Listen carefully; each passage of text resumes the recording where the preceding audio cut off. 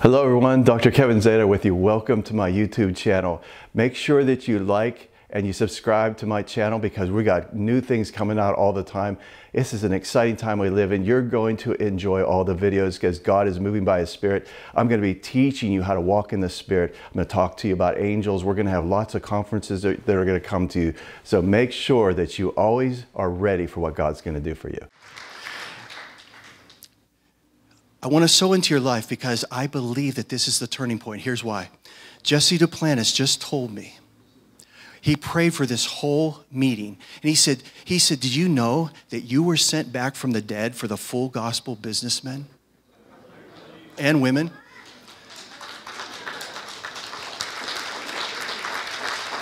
Now listen, this is why I'm telling you this, because I asked him, I said, why am I doing this and not you, Jesse? I want to know why I'm doing this, because you deserve to do this. You started with the full gospel businessman a long time ago.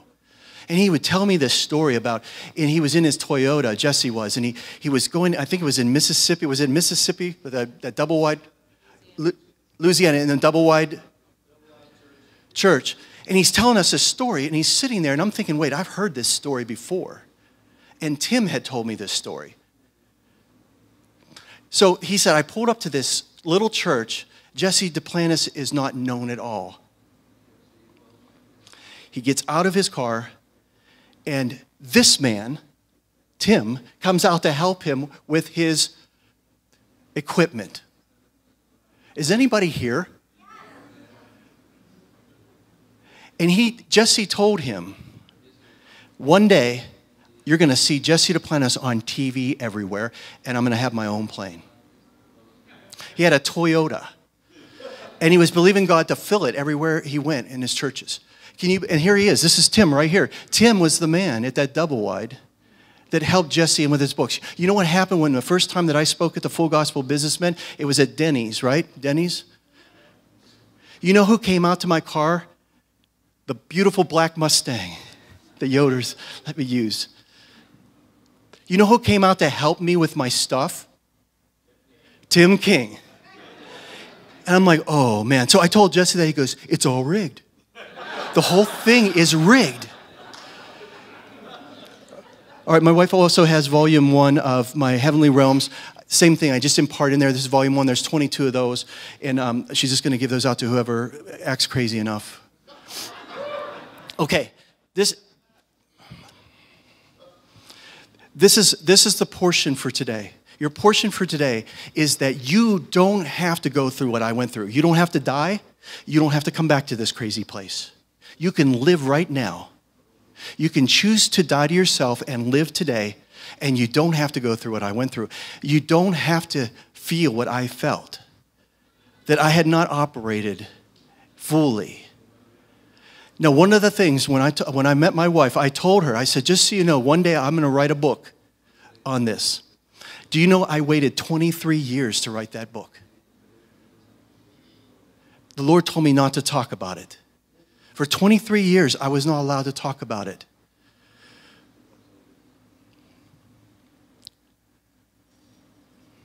But I told her, I said, I'm going to write a book one day. And I said, I want that Jesse Duplantis that's on TV to interview me on TBN whenever I write that book. So it doesn't surprise you that when I met Jesse, the Lord spoke to him and told him to take me to TBN. And this is the book. You can give it away. Yeah. So when I asked Jesse what happened, he said, well, when I met you on that tour that you took of my ministry, the Lord spoke to me. I go, that was 2 years ago. He never told me. So what do you think is in store for you that you just don't know about?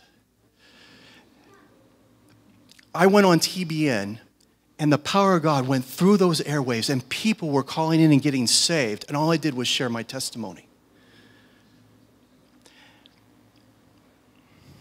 Sid Roth was watching that show.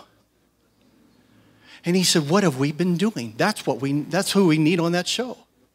Call him right now. Is anybody here? So he calls me, and we talked for 2.5 hours. Never met him. But I knew I was going to meet him because Jesus told me I was sent back for him. Did you hear me? I was sent back for Sidra. So we're on the phone for 2.5 hours, and he said, I can't hang up. He said, we're going to count to 3 and just hang up. I'm serious. The power of God was so strong. He had spilled water all over him from he was drinking. Now listen to me. I got a call right after he hung up. It was from his producer. And he said, what did you just do to him?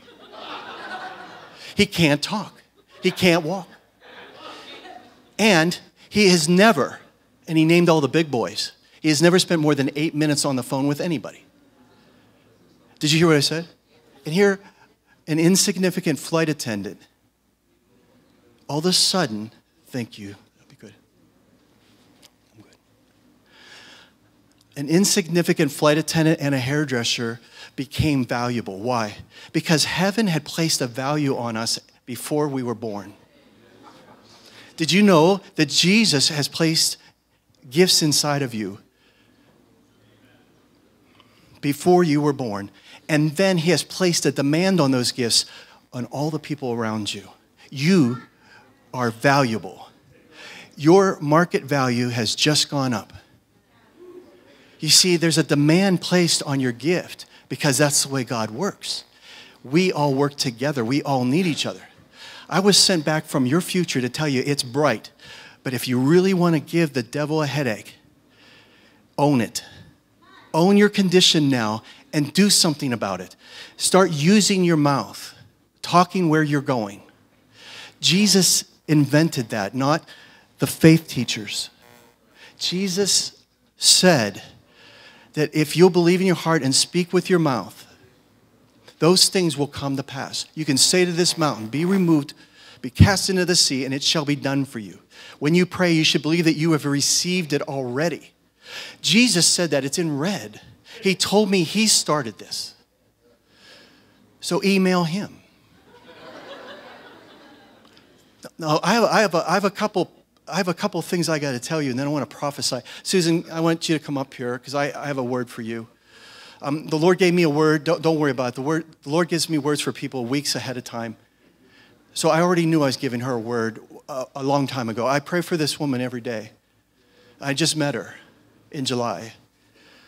She's going to be helping lead the worship starting tonight, I believe. It's a mighty woman of God. And you can just stay right there.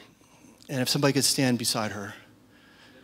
I need an usher, somebody to stand beside her to keep her up.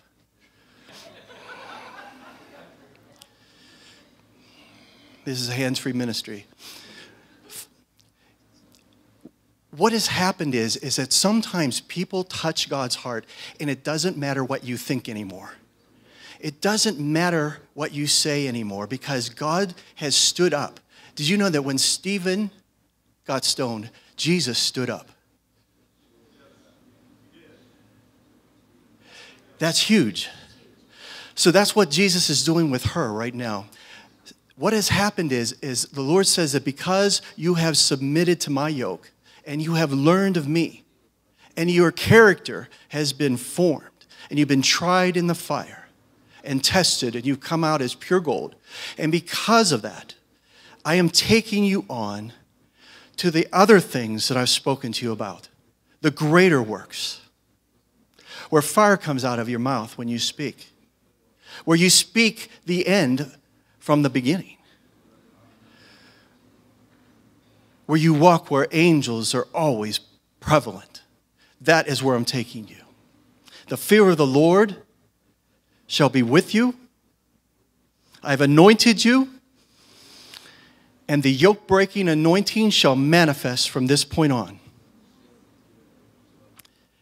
I thank you, Lord, for the anointing. Heal her body, heal her finances, everything come in order in the name of Jesus. And there's the angel of the Lord right there. You will never be the same again, Susan, ever again.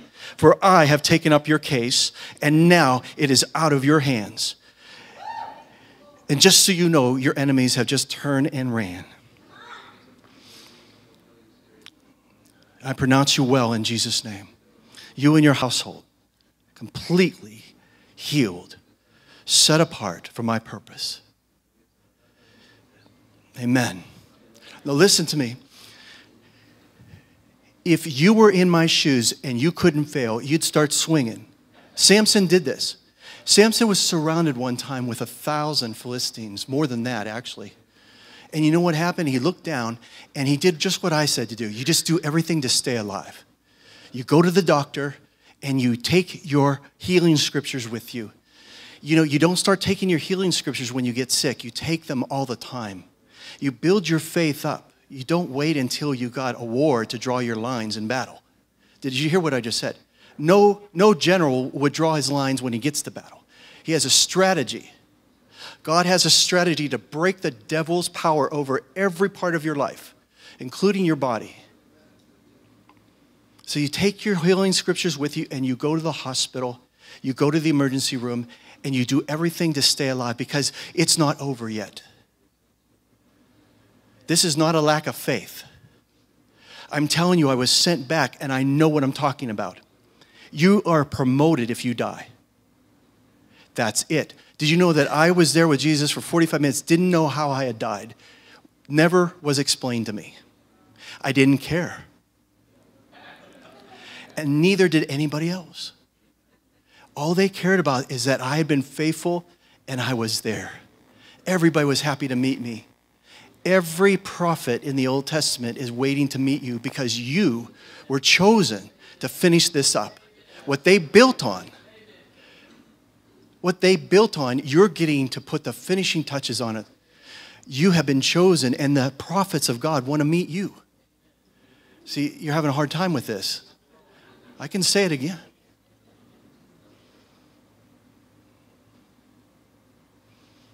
So why am I here?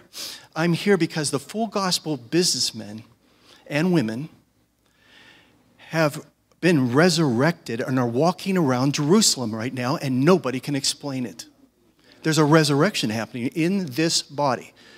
In the full gospel businessmen, there's a resurrection happening. What's happening is you're taking your place, and you're leaders in the kingdom of God. And part of that is bringing in the wealth.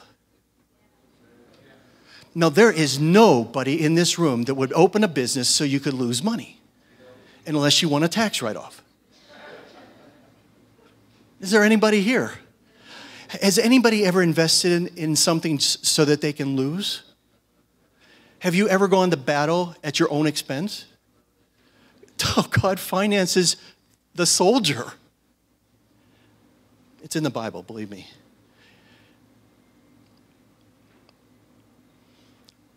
So it's time to step into what God has for us. Now, this is how you start. Right now, you take responsibility for where you're at. And you say, from now on, Lord, there's a new sheriff in town. I've been deputized by the power in the name of Jesus, and I own every place that I walk. I own every place that I touch. Everything that I lay my hands on prospers. How many of you have ever had an angel appear to you? Okay, out of the people that have had an angel appear to you, how many have had an angel say, you know what, the Lord has sent me to lay a sickness on you so I can teach you, so I'm going to lay my hands on you? Anybody had that happen? No, they won't come in my house. I say, get away from me, Jack, don't touch me. Yeah, that's not the angel of the Lord. Why? Why do you know that?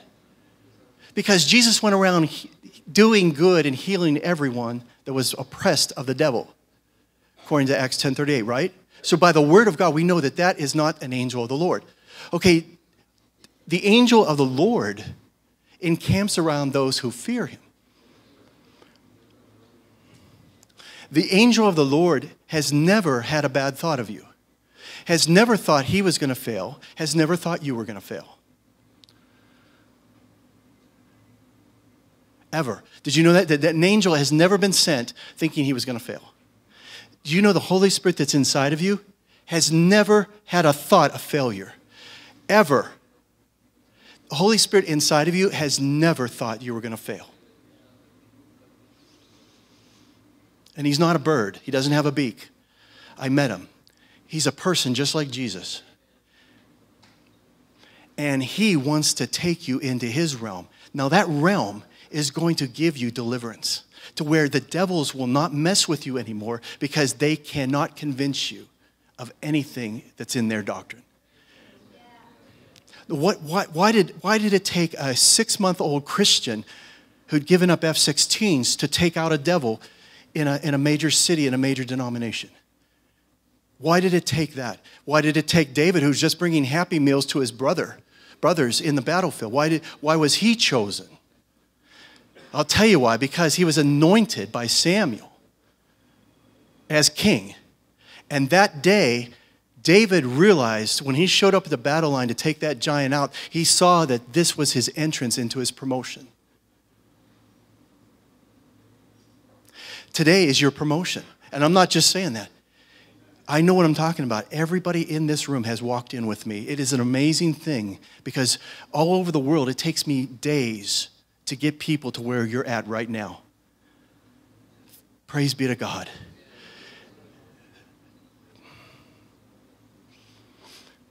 The angels have been sent to cause you to be triumphant in every situation. If you're not, you need to own it. Don't blame them. Don't blame God, okay? This is a fallen world. Our bodies deteriorate. People ask me, what should I do? I go, do everything to stay alive and build your faith up. What about your finances? I said, do everything you can to get out of debt. Isn't it interesting when I was asked to stay with a ministry to be one of their singers. And the Lord said, you're going to Southwest Airlines. I go, that little airline, that's going to go out of business. That's what I told the Lord. It's just a little airline. They had 89 airplanes, 19 cities, and they wear shorts to work. And I like to wear ties, you know. He said, that's where you're going. That's your mission. That's not my provision, that's my mission. See, God's my provision. I'm a Levite. That means that I'm taken care of by the Lord. My mission was Southwest Airlines for 29 years. So I went to that airline. Now, if you look at 1988 when I was hired in July, if you look on the Dow and the NASDAQ and LUV, Love, if you look at those stocks and you look at those indices, and you put them all up. If I had time, I would have done it for you. From 1988 till the present time when I retired, my stock that they gave me split 13 times.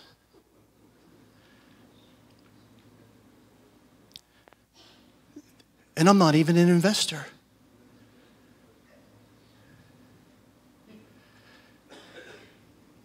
So when I retired, these people were like, how did you do this?